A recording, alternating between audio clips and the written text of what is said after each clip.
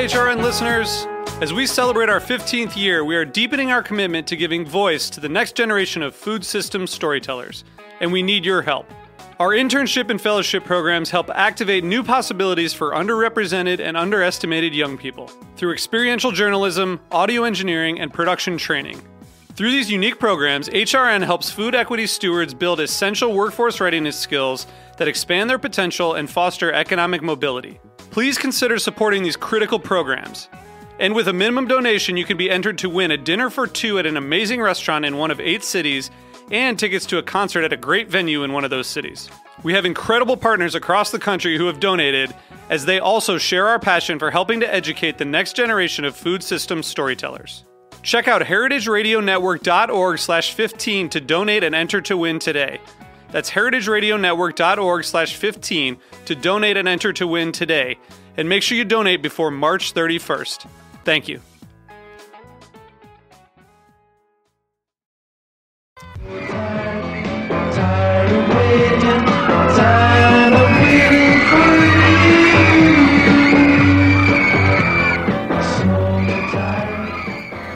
You're listening to The Farm Report. I'm Jack Inslee. Heather Hyman. And we are here live a bit late, 5:20. It's all good, though. Happy St. Patrick's Day, y'all. It's March 17th. We are sitting here with Mr. John Hoppin. Hello. Hello, everyone. We're excited to have John Hoppin with us here today. He is what you could call a new member of the Heritage Foods USA team. He also has a little connection here to Roberta's, where we're broadcasting out of the backyard on our rooftop rooftop farm radio station. And I think his album is #1 on iTunes. Is that what I heard? That's right. Wow. The royalty checks are coming in, but check it out. All you have to do, type in JOHN, HOPPIN. That's my name, John Hoppin, in the search field in the upper right-hand corner of your iTunes, and you can cop my album called Shutdown Corner. Came out March 8th. I think you have a station on Last FM too. That's right. You can listen to the album. You can preview it on Last FM. I don't know, Amazon. It's available all over the internet. The internet is going wild for me, frankly. Congratulations. Thank you. Well, we're happy to have you here with us today. John has come aboard Heritage Foods USA to kind of help regionalize our mail order system. And what that means, I'll let him explain a little bit. Yeah, basically, I met with Patrick here at Roberta's end of last summer. Patrick is the president over at Heritage Foods, and he said to me, we're thinking about going to 2 distribution centers. Everything comes out of Missouri right now. So I said, well, we can look into that, figure out how that's going to work, and look at the numbers, see if that makes sense. And, I told him at the time I think it would, and indeed it did. So we're now shipping live out of 2 DCs, West and East Coast, Virginia, Sam Edwards in Surrey, Virginia, right across the river from Colonial Williamsburg, and from Canny Foods in San Luis Obispo, feeding the West Coast. Now, Heather, what was the situation like before this change? Well, before this change, everything was shipping either direct from the farm or the slaughterhouse, which most slaughterhouses, aren't necessarily set up to be what a DC is, a distribution center. Mm-hmm. So the costs were a little higher. It meant that, people were paying for the shipping and the box and things of that nature, all for one product. John helped make it possible for people to start adding more items into their online shopping cart for a lower price in the end because of how we're now able to ship our product. John, what do you think? How do you think it's going so far? Well, we just went live. The email came out Monday night. So last week we were testing the system, but we've had a greater order volume, but the bottom line is for the customer, for the client on the website, they can log in and order whatever they want for as much as 35% off. So that's a big number, and that savings number gets bigger if you add more items into the cart, because we used to charge savings in the item price, and now we're charging one shipping for your order, and then we're saying, okay, shipping for your order, it's this size order, it's this shipping amount, and then just whatever you can fit, however many items you can fit in the box. So it's the item and shipping is separate. Now, the thing that's kind of unique about, this marriage between John Hoppin and Heritage Foods is his background has really not much to do with food necessarily. Can you tell us where you came from before you started working a little bit with Heritage? Well, something that people say about me a lot is that I had a lot of careers. I went to school for fine arts. So I ran a group called It Can Change, actually, for about 6 years, and we did exhibitions internationally.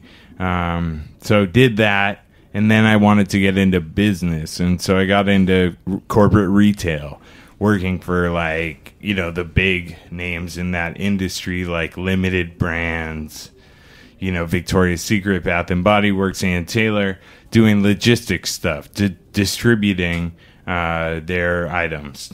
Well, it sounds like your name of your first project, It Can Change, has followed you to where you are now, which is making a big change.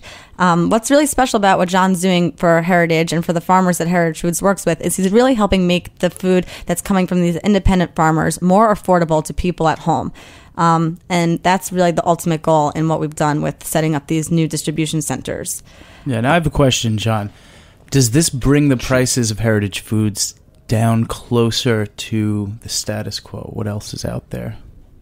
I think you can log on to any of our competitors and check out their prices, and I feel pretty confident we'll meet those. I know our major competitors in many. I can't say that every single item will be cheaper, but what I can say is we're competing now with the big boys, and also in many cases we're whipping them. Yeah, we that's win. Incredible. And when he's talking about the big boys, he's talking about a non-comparable product. He's talking about not a breed specific, a pasture raised necessarily, piece of meat. So that's what's really special here is that we are up against, people that are providing, food that is, charged with corners being cut in the process. And that's not happening on our end. And we're still matching those prices now. So we definitely thank John for his help with that. Yeah, the bottom line is, you want 4 steaks, you can look at. I mean, I'm not gonna call them out, but you can try and find ribeye steaks online cheaper than ours, and with a breed specific product with sustainable pasture raised, no hormones, no antibiotics, you won't find it. I don't think you will. And if you do, give me a call. My email address is John, John, at heritagefoodsusa.com. And then we could talk further about what we can do. Yeah, I would love to know. Any executives for other companies listening, let's talk. Well, John, what do you think that you could, bring to other, small businesses that are trying to really grow? Well, this isn't actually my first small business. Like I said a lot about art, said a lot about corporate stuff, but also, that's why I'm here at Roberta's. I've been here since the opening day, and at the opening party, I was washing dishes because I was living in the warehouse 4 blocks from here, where all the people who started this lived at the same time too. So I've always been involved with these kind of entrepreneurs, small business. I worked at a jewelry business in Brooklyn that was manufacturing in a loft live workspace, and I said, hey, we can make more money, put this in a retail space, and the retail space will pay for it. It'll get the workers out of your house every day. It'll give you a space to design, a production area, and an office to do the business. So that was my first really kind of foray into that world, and Heritage is continuing that. So what haven't you done? I've been a cook. I just came from a restaurant in Greenpoint. I ordered 2 Berkshire split heads, which you can get on the website at a 35% discount from what they were before last week. Just to give you an idea. Now tell us what to do with a pig's head. So we got those. We boned them out. Did you take the eyeballs out? Over in River Barrel. River Barrel is the restaurant on Franklin Avenue in Greenpoint. right up. I think it's like Green and Franklin. So went over there. My friend Johnny Myers, the chef there. So we went into the basement, boned out the heads, covered them in kimchi, cured them for 4 days. Then we rolled them up last night, like into tornichon, like a cylinder of meat, basically, with the skin and the ears went through the eye. The skin is on the outside. Whoa. We've been braising it. It's going to come out at 7 o'clock. So I'm going to be over there in Greenpoint taking those out. I also have to give a shout out to Dave. There's a wine store just opened across the street from River Barrel. He used to be the chef de cuisine at Dressler for a couple of years. He's been helping out.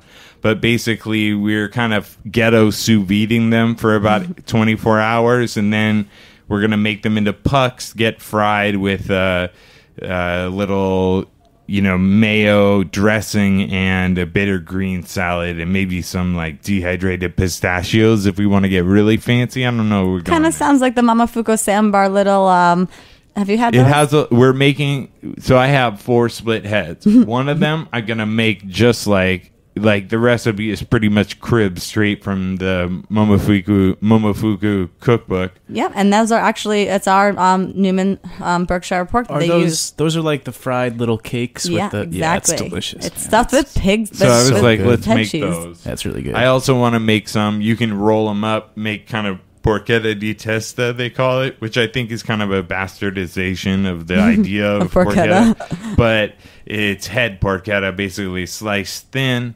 And then that gets served or fried or, thrown into a salad.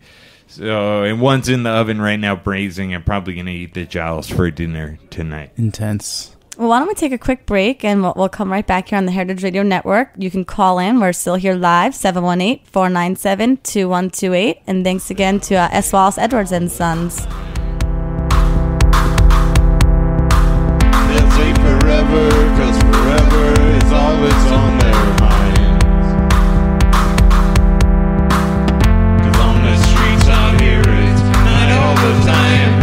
You're trying to get yours, I'm trying to get mine. You get old diamonds, you don't grind, you don't shine.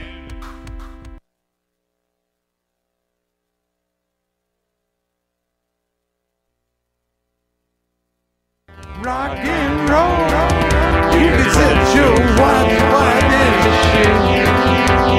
Rock and roll, let's rock down the wall. You're listening to the Heritage Radio Network. This is the Farm Report. I'm Jack Inslee. Heather Hyman. And we are at Roberta's Pizza, 261 Moore Street. There's kids running around outside making me nervous. Old people celebrating St. Patrick's Day. Don't let kids and old people make you nervous, man. I can't help it. You were one. You were one and you will be one. Oh, no. If I'm lucky. If you're lucky. Yes. Yeah. Every day's a present.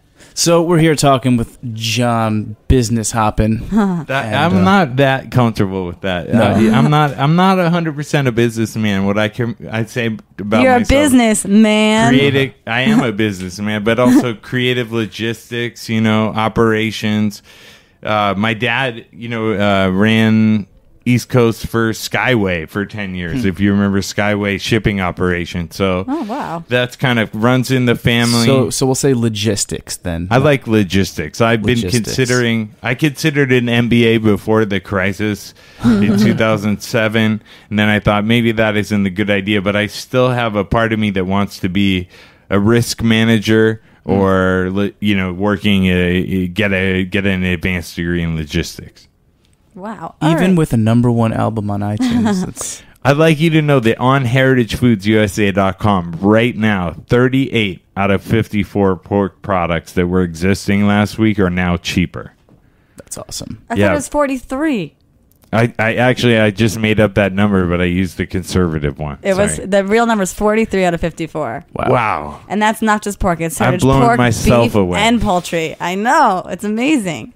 So we're really we're stoked. cheaper all across categories. Wonderful. Well, what's a lesson that you could give to some other slow businesses, as we sometimes like to call ourselves? Do the math, man. Don't be afraid of doing the math on things. That's the way you get answers. And in businesses, people are afraid of it. Like, if you got to go home and get the beans out and put them on the table and make them into groups to figure out what's going on, by all You gotta means do visualize it. it. Yeah, whatever you need to do. I don't have a math degree. You just look at a problem and try and solve it. What has the biggest challenge been so far in this transition for heritage foods for you? Is it working with me? No, not at all. It's the logistical challenges. One of which they're not you. I'm joking. They're well, I mean, probably my biggest challenge or everyone else's biggest challenge is probably working with me. So I know how you feel. But I think the key to it is with heritage has been about trying to stay true to the vision, which is not about making the most money possible. Definitely not. That's not what it's about. It's about coming back here tomorrow and having the same earth or better. Mm-hmm. That's how I look at it. Yeah. That's why I'm involved. That's what attracted me. I've been a CSA member since the early 90s in California. So it's been a focus of mine. You've grown up around sustainable agriculture pretty much your whole life where you were, right? Not really. I grew up eating SpaghettiOs in the basement, so, but then at a certain point I rebelled against that. And there in Northern California, there's all kinds of venues I had a friend that was doing the website. She said, you should get into this CSA. And I said, I did the math on it. I said, that's going to be cheaper, So and it was, sense. It was. And you were supporting something good at the same time. Chef Boyardee just called in and said that you're a traitor. Look, I had some bad experiences, with microwave peas. One time I was a kid, I got sent to the hospital about 8 months old. My parents went outside to manage to fit the whole package of frozen peas up my nose, and they had to give me a pump neti pot kind of to get the pea residue. And my dad said for like a week, I was like dribbling green objects out of that's no good. No, that does not sound like fun. It's a rough life, but now I have a real, I don't think if you serve your kid real peas, they could get real peas up their nose, Probably lesson. not. That's a lesson learned. Well, now that you're working for, what we consider, to be, in the words of Slow Food, a good, clean, and fair business, what is something that, for working for some of the big men that you'd say you don't appreciate about a bigger, better business?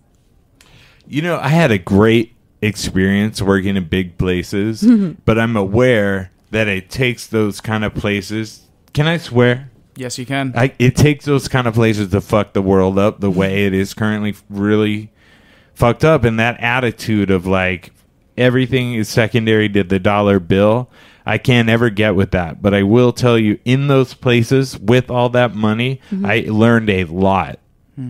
Because first of all, you can't just drop $100,000. You're fired, and that kind of expectation level and stress level was hard, but it was also like a trial by fire. Well, and I wouldn't give it up. I want to ask you what excites you outside of all baseball of this? Season, baby. Okay, baseball, really. I mean, that's what it is right now. It's basketball's coming. I'm not into NCAA. Sorry to everybody. Okay. But no March Madness for you. I don't get mad at March. I'll be like half watching Tiger Woods or something. But it's baseball all the way. And your team is? I'm an Oakland A's fan, but I live. That's where I was raised. I have the Oakland A's. I have a little bear from when I was like 1 year old, the little stuffed bear. I still got it in my apartment. Now, what about some slow business practices for sports franchises? A lot of money going around there.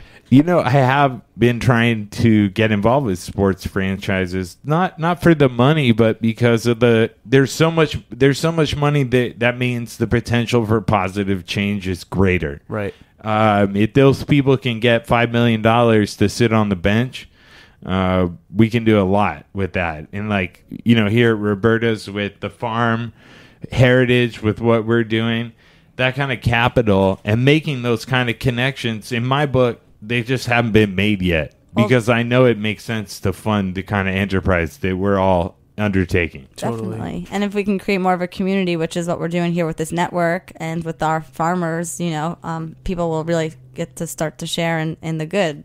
So next year, Heritage Radio Network, brought to you by the New York Knicks. Make it happen. I hope not. I'm not a Knicks fan. I'm a Warriors fan. I love the Warriors. I love the Warriors. You know, a small team it creates great problems. You got to really be You on stole your our draft defense pick this game. year. We wanted Steph Curry. Curry all stole day. him. You all stole day. him. He's a great ball handler. He could do anything. I know. They said he couldn't do it. Small school. But that's like us at Heritage. You know, this is a small school. We were about to go big. That's what I'm here for. And we're trying to bring those prices down to make it accessible for you and me. You know, and I think we've gone. Look online. Look at our competitors and tell me we haven't done that. And that's all. heritagefoodsusa.com is where you could look. So one more question, John. If I have a modest budget and I want to buy a good piece of meat or pork, what are you picking on the website? What's the best value? Look, I'm a steak man. Okay. I'm not gonna lie to you. Okay. Like I don't. When it comes to what I put in my mouth, value doesn't come naturally. But if you want a value cut of meat, I would go shoulders. Okay. You know, I would go shoulders. That's something you can prepare a different way. You can make rillettes. You can make steaks out of it. You can do that all out of one shoulder cut. I could have sworn you were going to say a smoked ham. I just served a 22-pound ham, put it in the oven for about 3 hours and 20 minutes. And how long did that last you? It lasted me one dinner party. Like we finished. I have a little. My neighbor is a 92-year-old. I gotta give a shout out to my neighbor, Eugenia. Que pasó, tato bien? She's 92. She's Puerto Rican. She lives across the hall. So I said, okay, what better to do with a couple slices? She doesn't eat a lot. So I brought over some ham and some coleslaw we made. So a 22-pound ham, you were able to serve how many people? 18 pounds ham. Let me tell you how I made it first, because I heard a lot of, there's different ways you can make these hams. Okay. They're smoked. They're already cooked. Like you could chop it and put it in a sandwich. Totally. But what I like to do with that bone-in ham is put it in the oven at about 325 for 3.5 hours, and then take it out, cover it in a glaze of like brown sugar, mustard, and bourbon. Damn. Thick, you know, and you got to score the fat first into squares, because Nice. as it cooks, that'll render and moisten it. So about 3.5 hours in, you baste it, turn it up to 350, half an hour, put it back in, half an hour later, take it out again, baste again, and at 4 hours and 20 minutes, okay, you should be ready to take that out, slice it down to the bone, and serve. And it is the jam. We had people, local restaurant tours around here, and even Roberta's people over there eating on it and saying, and people called me, or still calling me, saying it was the best ham they ever ate. Nice. Well, we're Impressive. glad to hear that, especially with Easter coming up. A lot of people, you know, they serve those as their centerpieces for their meals. So you can definitely go online, check out everything we've got to offer: ham, beef, poultry, but you know, all cuts of pork. Definitely available for you and your you know, holiday parties. I hate the phrase, but you are a true Renaissance man. I have to say it. And I want to say, it's Easter. Step your game up. You know, it's ham time. You know, and if you're not coming with a ham, get that weak shit out of here. But thank you. We thank you for joining us today on the Heritage thanks. Farm Report. We thank Edwards for sponsoring today's show. We'll be back here live again next Wednesday at 5. Thank you to Nat Wiener, our engineer. Happy St. Patrick's Day. Happy birthday, Francesca, baby. Love Beautiful. John Hoppin on iTunes now. you. Yeah.